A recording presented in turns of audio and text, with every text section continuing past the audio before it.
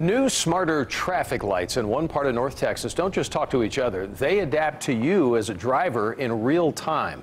This is what you have been waiting for if you have ever been the only one on the road and the light turns red just as you approach it. Andrea Lucia tonight shows us all of it on CBS 11. It should be. Look at this.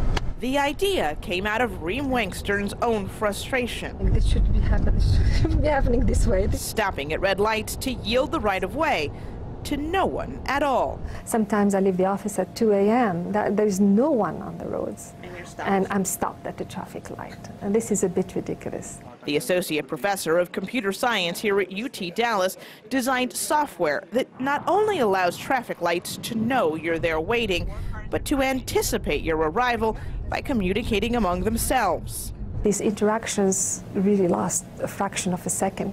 The technology is now in use at 3 intersections along Waterview Parkway in Richardson. The signals here alert each other to traffic conditions and coordinate the best response. This aerial video shows them allowing the heavier traffic to flow until they sense a gap approaching.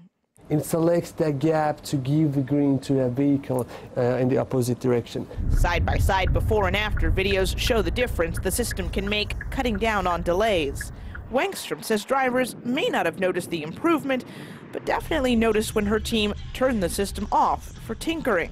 We took this as a compliment when they told us, hey, what's going on? You know, we're receiving complaints. We said, Since the software works with existing infrastructure, Wangstrom says it's more affordable than most other traffic solutions. She hopes to expand its use here in North Texas and in cities around the world, reducing wasted hours, pollution, and irritation on the road. In Richardson, Andrea Lucia, CBS 11 News. Just so you know, cities in Canada and Mexico have also expressed an interest in this technology. We'll see where it goes. New at 10 o'clock, Arlington police are showing off one of the newest tools that they have to use to catch criminals.